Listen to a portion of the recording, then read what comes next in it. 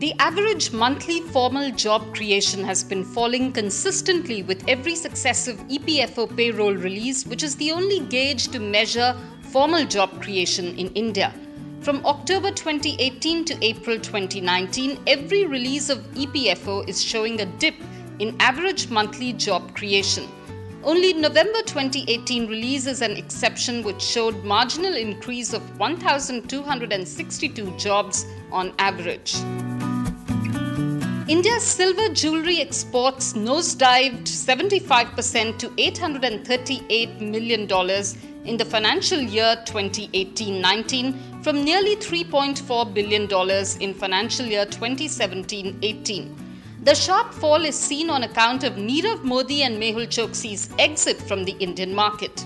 The uncle-nephew duo fled the country in early 2018 after allegedly cheating the Punjab National Bank to the tune of Rs 14,000 crore.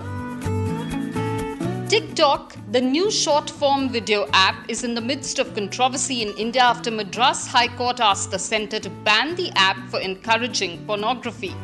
Apple and Google have already blocked the download of the app from Play Store and App Store respectively. However, banning or blocking of the apps like TikTok or PUBG is a futile exercise in the 21st century. People will always find a way to get around the ban. Rajasthan Congress chief Sachin Pilot Monday targeted Narendra Modi, alleging the Prime Minister has done nothing for the poor, the farmers, the youth, the unemployed and on women's security. If someone asks him about the development of the country, he starts talking about issues of Hindustan, Pakistan, Hindu-Muslim. This election is for rosy roti and for saving the country, Pilot said during an election rally in support of Congress nominee Riju Jhunjhunwala. Sri Lanka said on Monday it was invoking emergency powers in the aftermath of devastating bomb attacks on hotels and churches blamed on militants with foreign links, which killed 290 people and wounded nearly 500.